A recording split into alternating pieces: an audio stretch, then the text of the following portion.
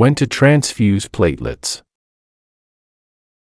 Knowing when to give platelets is crucial in managing patients with low platelet counts to prevent bleeding issues. The decision to transfuse platelets depends on specific thresholds set for various medical procedures and conditions. This list of transfusion guidelines combines different recommendations from various sources. Always consult your local protocols or your local hematologist for specific advice.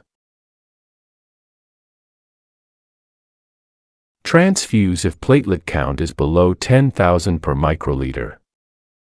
For stable patients without risk factors for bleeding, who undergo chemotherapy for hematological malignancies or after a hematopoietic stem cell transplantation, HSCT.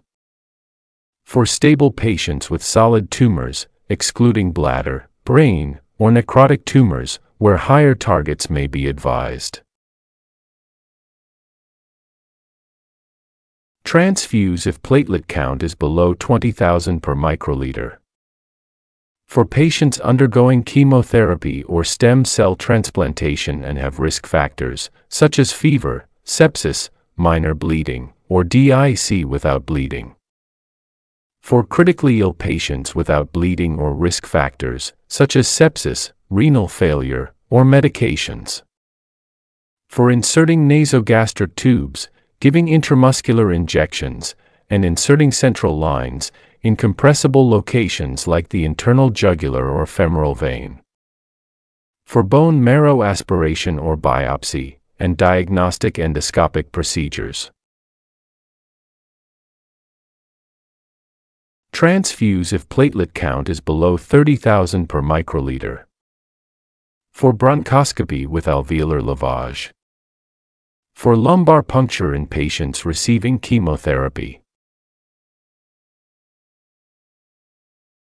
Transfuse if platelet count is below 50,000 per microliter. For most major surgeries, therapeutic endoscopic procedures, and vaginal or cesarean births. For lumbar puncture in patients without hematological malignancies. For critically ill patients needing invasive procedures, including subclavian central lines. Transfuse if platelet count is below 70,000 per microliter. For neuraxial anesthesia or analgesia. Transfuse if platelet count is below 100,000 per microliter. For neurosurgery or ocular surgery.